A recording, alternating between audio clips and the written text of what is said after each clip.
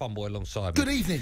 Wow, what a night of football. Let's start with that United game, right? Because there'll be Southampton fans, understandably so, and football fans that will be angry with the Bednarek on not Marcus Rashford, on Martial. Martial. Thank you, Anthony Martial.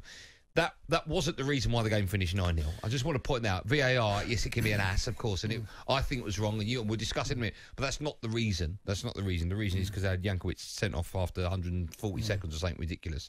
That put them down to 10 men. I think we still have to credit United for scoring 9. Quite often a team, you know... Oh, you can't, no, there's no other way this conversation's going. You know, things fell in place for United, that early sending off. I mean, it's his debut. Yeah, I know, horrible. I mean, what was he doing, though? Well, I'm guessing he got so pumped for the game, I would imagine. This is only he knows it was a very odd challenge, very odd decision, and the referee had no choice. You know, and that set the tone for the game. When you go down to 10 men, sometimes you can hang on, but not when you've got 90 minutes to go, which essentially is 90, even more than that with injury time on top of that. So, yeah, and he had so many injuries, Hassan Hurtle, that was always going to be. But not credit United, still got to score 9, still got to keep going. They could have stopped at 5, could have stopped at 6, but they were broken, absolutely broken, Southampton. The second time in the space of a year. It's about a year, isn't it? Just over a year, right? 13 months. To get thumped 9-0. But look, they come back from it before and no doubt they will again. Okay, listen, we're going to just a quick word about the VAR at the end with Mike Dean. What was all that about? Apparently the monitor wasn't even working. So that's going to get overturned.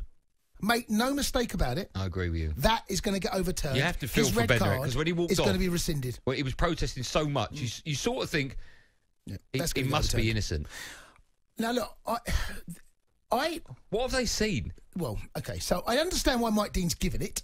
I can see that. Too. Martial's gone down. Time, Martial thinks there's going to be contact. He's waiting for it. He's dragged his leg. There's no contact, and he's gone down, right? He wins the penalty. That's what VAR there's for. Therefore, so, okay, the VAR, I've had a look at it, fine. Mike Dean, go to the monitor, have a look on the side of the pitch. Well, from one angle, certainly what we looked at, I wonder whether he actually saw the whole incident and how many replays he got from telling angles. I didn't see that he had many. He was listening on his finger to his ear, and he didn't overturn himself. Now, I don't know whether he's been given the full information. I don't know whether he has seen everything that we have seen. There's so many angles there you can look at, say, it's no contact, it's a dive, no penalty, yellow card Martial, play on with the game. That will get overturned. Make no mistake about it. Bednarek, that will get overturned. And I understand that the good thing is it's not affected the result.